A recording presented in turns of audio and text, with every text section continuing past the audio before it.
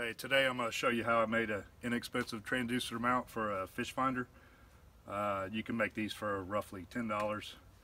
I actually have $22 in it because I bought an 8-foot stick of this. You can buy this stick right here, a 2-foot stick for like $6, but I bought an 8-foot stick because that's all they had. I tried to buy one of these online. They're all out of stock, so I just decided to make my own. I'll show you how I did it.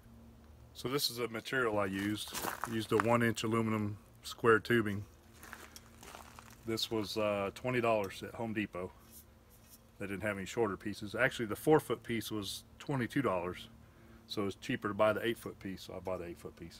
And then the C-clamp was $3. And then just a couple screws is all you need. I'm cutting mine at 14.5 inches. That'll leave about a 1/2 inch up on the bottom of the boat.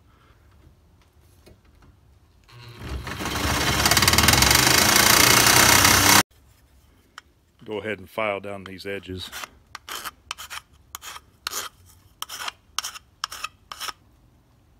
This is 1-inch square tubing, so I set my caliper for a 1/2 inch, and I'm just going to mark between the where the holes can go.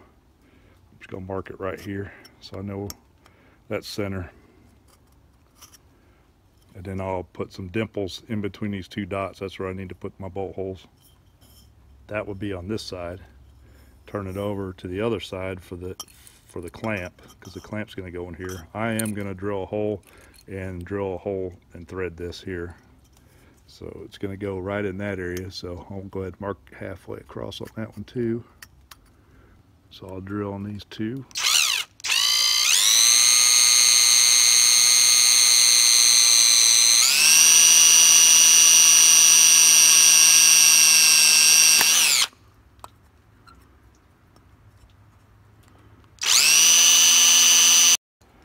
Now I'll thread the holes with the M5 tap.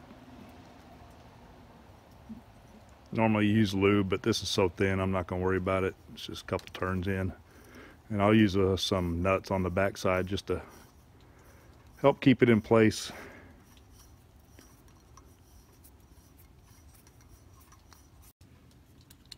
Alright, now I got both screws mounted inside that.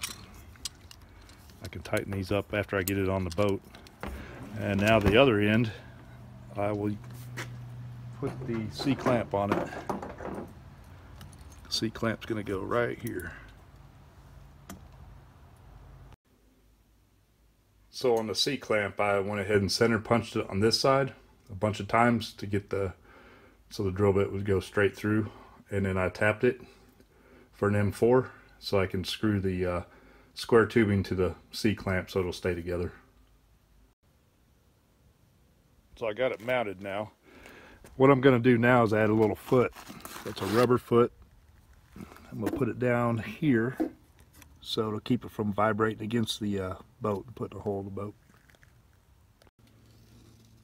If you guys don't want to drill and tap holes for these here, you can just drill all the way through, put 2 bolts. Use a button head bolt here so it'll be rounded, and then put your nuts on this side if you don't want to go through the trouble of tapping the holes and stuff.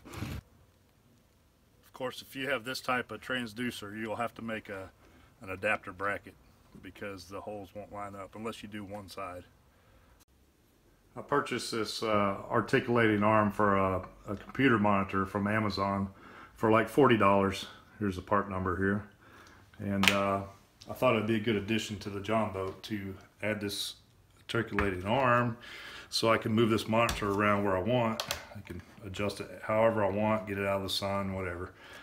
What I'm going to do is mount this to this piece of wood, and this piece of wood will mount to my Jon Boat seats. Now the seats in my Jon Boat have this little overhang on both sides.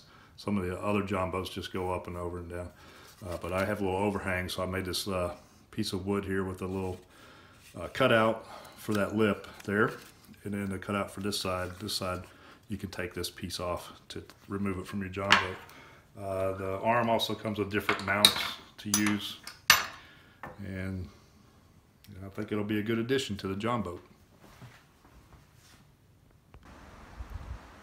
Now that I got it mounted, I can move this wherever I want. If I want it up here in my face like this, down low, over there, wherever I want to put it, I can do it. That makes it kind of handy. I like that.